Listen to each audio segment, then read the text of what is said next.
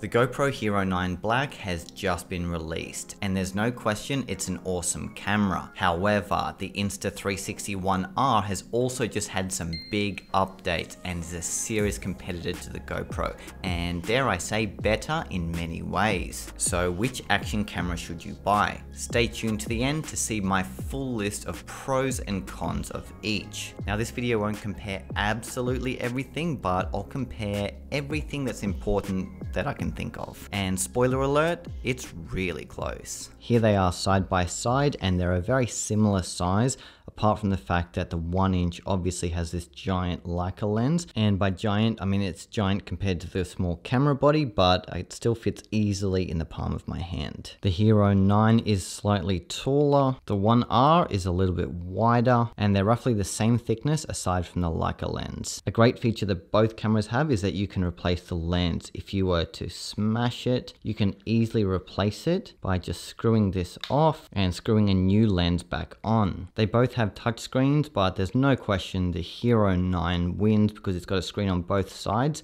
and it's literally more than double the size of the One R screen and so much easier to use. It's touch friendly, and it actually makes viewing your media and changing your settings pretty easy to do without a phone. Whereas with the Insta360, it is really hard to use this touchscreen because it's so small. You frequently struggle changing the settings, and if you've got fat fingers, don't even think about it. The screen on the GoPro is bigger and better than last time, and this front facing screen is amazing. I love having this view. When you're in selfie mode, the screen is highly visible, and this makes shooting far less time consuming. So I'd say in terms of screens, this is a big win for the Hero 9 Black. Now since the One R 1" is modular, you can reassemble it with the screen facing the front. However, this now means there's no back facing screen, and when you turn it on, it's blocked a little bit by the lens, so it makes that small screen even smaller, and if you're trying to change a setting in the top left or bottom left, it makes it really hard. So I don't really consider this touchscreen to be very good, and I don't ever use it when I'm using the One R. Instead, I just connect to my phone's app to avoid frustration. Both cameras have USB-C charging and use micro SD cards. A big area they do differ, however, is the battery. With the Hero 9, you need to open this latch to pull out the battery, whereas with the One R, because the camera is modular, the battery's at the bottom, meaning you can change it easily without having to open up any latches.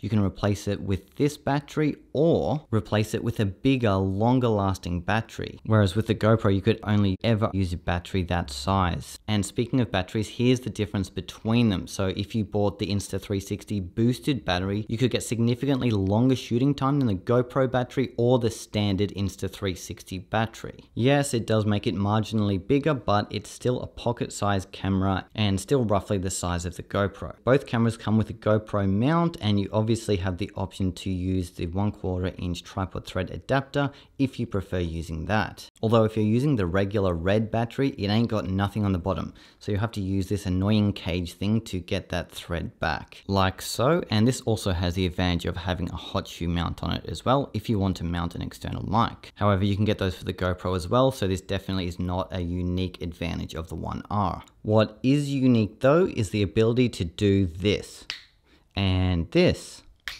Look at that, it's now a 360 camera. I know for sure the GoPro Hero 9 Black cannot do this. To this point, I've mostly used the One R in 360 mode, and this lens is incredible. It allows you to shoot 5.7K 360 video and get some truly epic shots quickly and easily, like this, and this, and this, and this, and this, and this.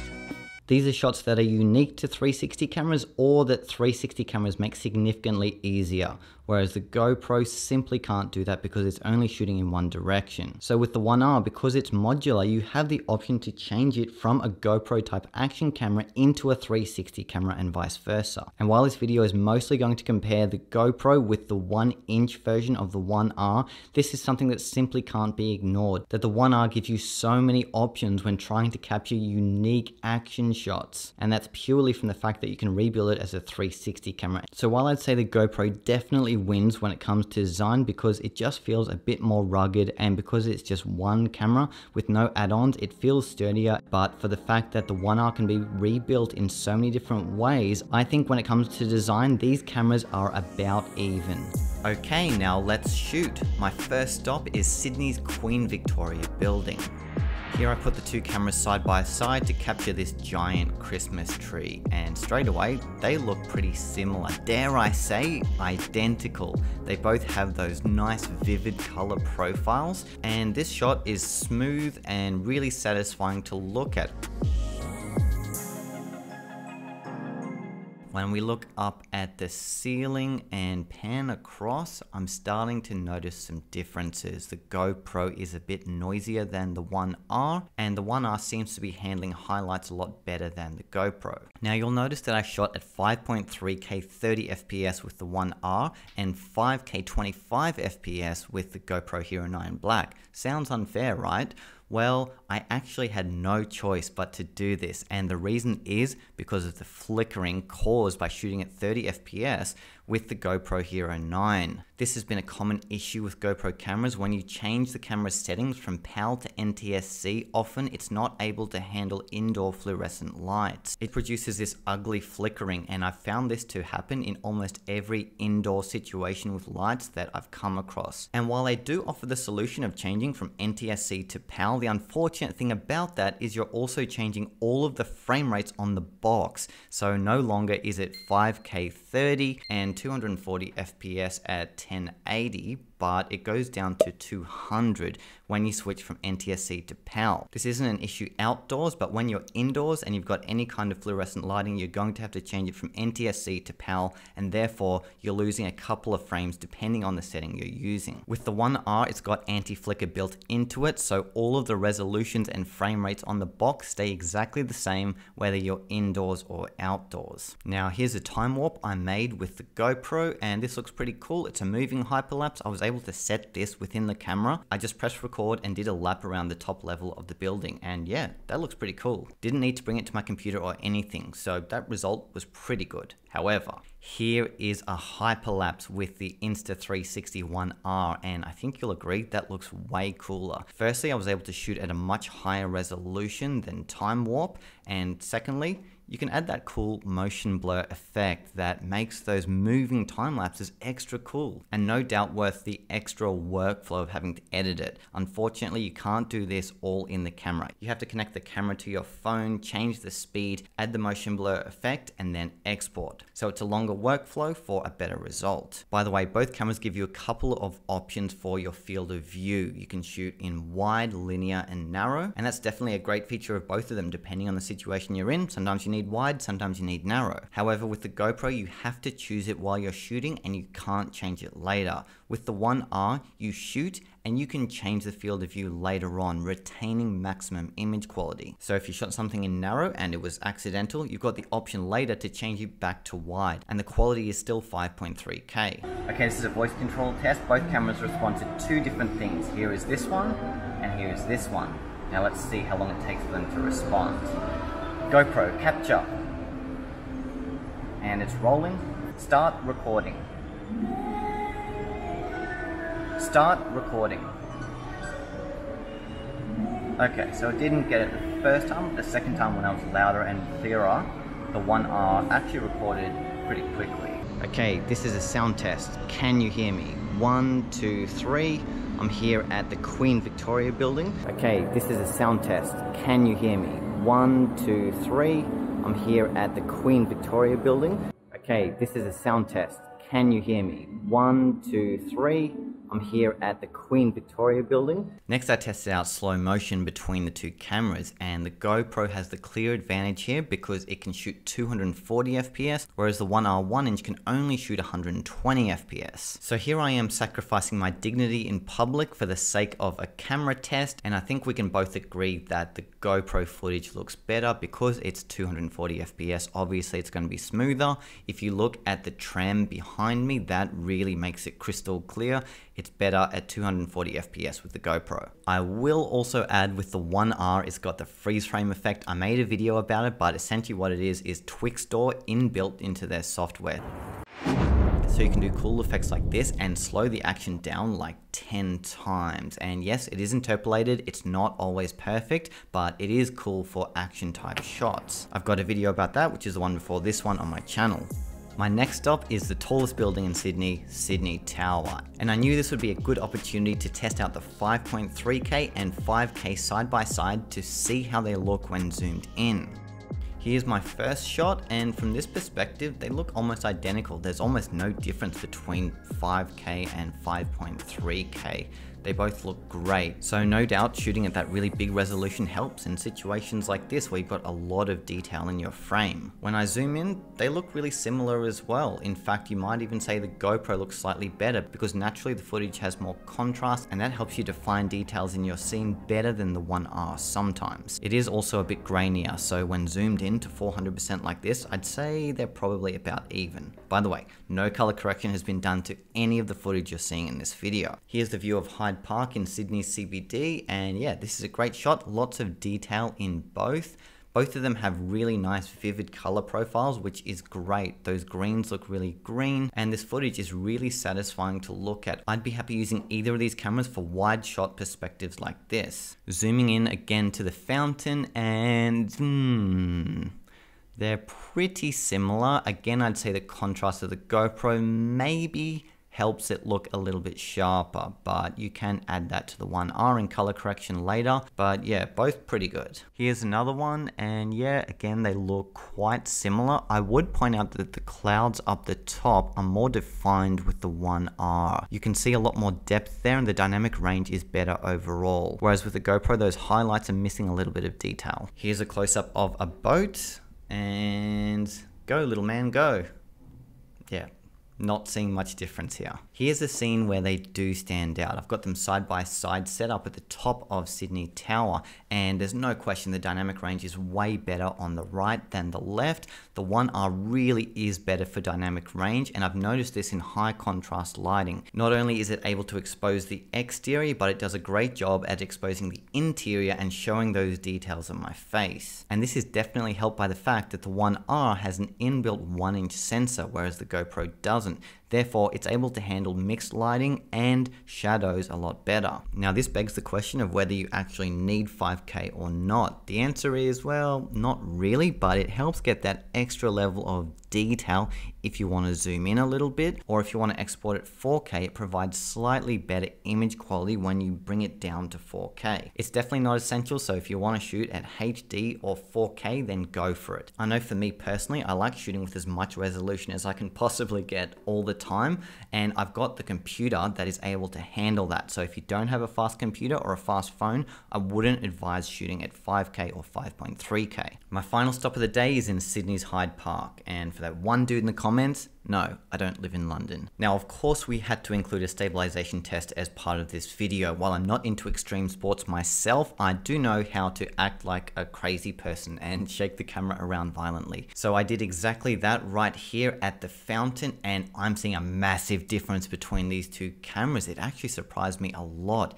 how well the Hero 9 Black performed at stabilization. The 1R is doing a good job, but even after applying flow state stabilization in the Insta360 Studio desktop app, it still was nowhere near the level of the GoPro. And this running test confirms that again, that horizon is all over the place with the 1R, and with the GoPro, it's almost dead level. I don't know how they do that, but it's awesome. GoPro wins. With the GoPro, I think we can agree it's got better stabilization than the 1-inch. However, I did forget to mention that when you use the 360 mod, it changes things completely because it's shooting a 360-degree field of view. The stabilization is basically perfect and you don't get any of the wobble I got with the 1-inch. But you also do take a bit of a hit in quality. Now I wanted to test the 5K, 4K and slow motion side by sides again with this water fountain. And both cameras produce footage that looks really good. I can't complain about either of these. But what I would say though, is that again, the dynamic range of the 1R is better here. You can see those details in the clouds are much clearer on the right hand side than the left. Also, the GoPro tends to show up a little bit darker straight out of the camera. Here they are at 4K 60 and I've slowed this down by 50%, and I'd actually say the 1R looks better. Here they are at 120 FPS versus 120 FPS, and again, both good, about even, and I'd probably give it to the GoPro. GoPro wins overall for slow motion. This is sound test number 2. I have a noisy water fountain behind me, I have people all around me, and yeah, it's pretty noisy. So can you hear me? 1, 2, 3. This is sound test number 2. I have a noisy water fountain behind me, I have people all around me, and yeah, it's pretty noisy. So can you hear me? 1, 2, 3. Both cameras are waterproof. The Hero 9 is waterproof to 33 feet. The 1R is only 16 feet. And here I attempted a cool slow motion shot, dipping the cameras into the fountain. And yeah, those bubbles look really nice on both cameras. They definitely look better with the GoPro, and combine that with superior slow motion. And I'm going to give it to the GoPro for use in the water. I will mention though that part of the big updates that the 1R has just received, one of them is called Aqua Vision, which would be especially handy for use in the ocean. You know, when your footage turns out super blue, well, it kind of neutralizes that. I found when shooting with both cameras that the Insta360 allows me to change more settings internally. Things like the shutter speed, the ISO, the white balance. If you're an advanced shooter and you like shooting manually, then this is definitely going to be the camera that gives you more options. The GoPro has basic options, but a lot of them are limited to certain modes of the camera, and you don't always know which mode you have to go into to get those settings. Whereas with the 1R, you can always access them both for photos and videos. Oh, by the way, I've got one more side by side. Here they are at nighttime in low light. And there's no question, in my eyes, the Insta360 1R is doing a better job here. Not only is it sharper, but there's much less noise. And again, this is something that the 1-inch sensor helps achieve. And this applies for both photos and videos. You're going to get a lot less noise in low light and mixed lighting. Whereas during the day, they're a lot closer. So you need to ask yourself, am I shooting solely during the day? If so, the GoPro is definitely going to do a great job. If you're someone that shoots in mixed lighting, maybe you shoot inside, maybe you use action cameras for travel and sightseeing when you're going in and out of buildings a lot, that's when the 1R is going to shine, as well as obviously doing a very similar job during the day. Now I want to touch on photos really quickly. While I wouldn't really recommend using cameras like this for photography, if this is something that you see yourself doing, if you're in action type situations and you don't always have your phone readily available, this is something that will be important to you. So I put the cameras side by side in daylight, in mixed lighting, and at night time. And I got very similar results to when I was shooting video. Check out this mixed lighting shot. Here's the before side by side. And here's the after color correcting the raw shots from each of these cameras. This isn't even close. The 1R dominates the GoPro when it comes to photos, especially in tricky lighting like this. This shot was taken here in my office, and the lighting is always super contrasty, and I actually tried to make it really hard for both cameras to expose my face properly by having the main light source behind me. And yeah, I was able to recover almost all of the shadows with the 1R RAW, whereas I wasn't able to with the GoPro. Something that helped me get such a good result with the 1R is using their new feature, which is called Pure Shot, which is essentially an automated HDR where you put in all of the HDR settings. It shoots 9 bracketed RAW shots, combines them together in the camera, and spits out one singular bracketed HDR RAW shot that you can then color correct. And I was able to color correct this shot in Adobe Camera Raw in around 30 seconds. And yes, I did try every photo setting of the GoPro, including inbuilt HDR like this shot here. And from my experience, Raw delivered the best result. Outside though, in full sunlight, they're similar enough. Now both cameras have an excellent mobile workflow. They're so user-friendly and easy to pick up. They make connecting, downloading your footage, and editing and then exporting a breeze, and I can't really fault either of them. If you choose to use the 1R in 360 mode, it also has the added benefit of having ShotLab, which is essentially a library of pre-made effects where all you do is plug in your footage and it applies the effects instantly. Then you can export to your camera roll and upload to social media in minutes. Some of these effects are ridiculously cool, and the workflow is also extremely fast. So I would say that the Insta360 app has the benefit of many more options if you're using it as a 360 camera as well as a flat action camera. As for the desktop workflow, with the GoPro, you literally put your SD card into your camera and you can access your files straight away. You don't have to do anything. Whereas with the 1R, you will need to process your video files in Insta360 Studio to apply effects like stabilization, like the Hyperlapse and so on.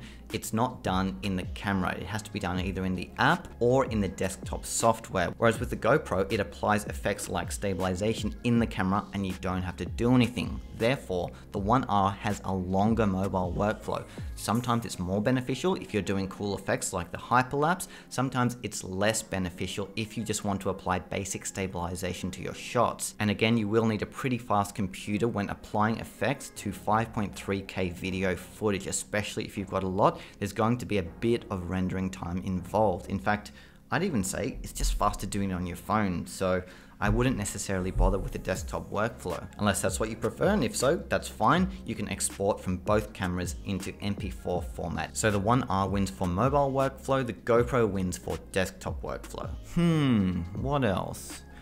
Both of them have a big range of accessories that you can buy to mount them in millions of different ways. Both can live stream in 1080p. With the GoPro, you're obviously using this lens, the one and only lens. With the One R, you have to use the 4K or the 360 lens to do that. But this also has the benefit of shooting in two different ways. The first one is you can live stream in 360 with the 360 build, and you can live stream with the 360 video reframed. So if you want the tiny planet effect, or if you want to move the frame around, even into a normal perspective like a normal webcam would do, you can do that. Speaking of webcams, both cameras can also be used as a webcam. Again, with the One R, you have to use either the 360 mod or the 4K mod to do that. And with the 4K mod, it's able to track you as you move around.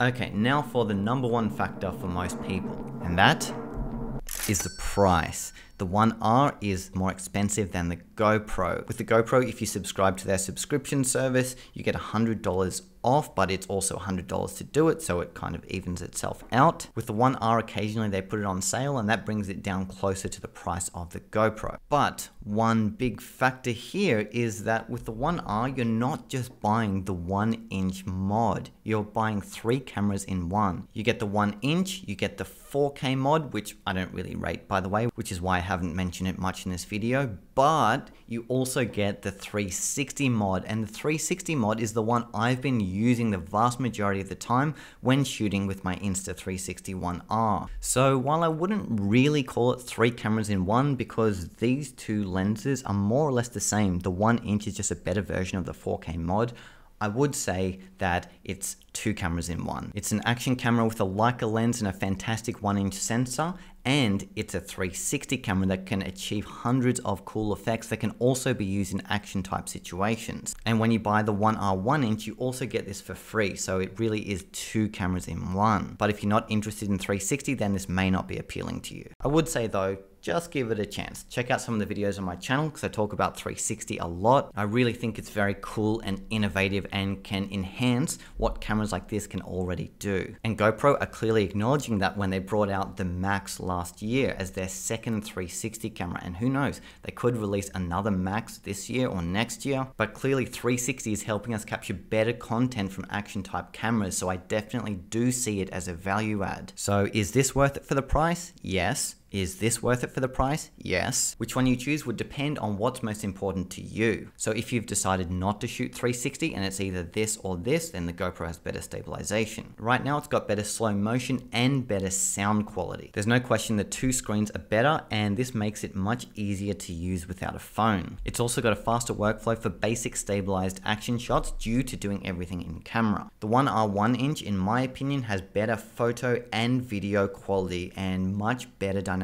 range than the GoPro. So if you're someone that obsesses over quality, I just think you're going to get a more consistently good result with the One R. It's also better for cool effects like hyperlapses and all of those cool effects that 360 cameras allow you to do. There are hundreds of them, and if you're someone that likes experimenting, creating quirky content that is unlike traditional content you would normally shoot with a camera like this, if you're all about innovation and creating unique stuff, then a camera that also doubles as a 360 camera will give you such a big range of options for types of content you can make. Whereas with the GoPro, you're always going to be limited to just that one perspective where you can only achieve a certain amount of things. If you want to learn more about the One R and what it can do, be sure to check out the other videos on my channel because I've got some pretty in-depth videos that explore all the cool effects, the workflows, the pros, the cons, and everything. And yeah, hit that subscribe button for more coming in the future. And I'm curious, which of these 2 cameras was your pick and why? Let me know down there. And that's it for this video. Hope it was helpful.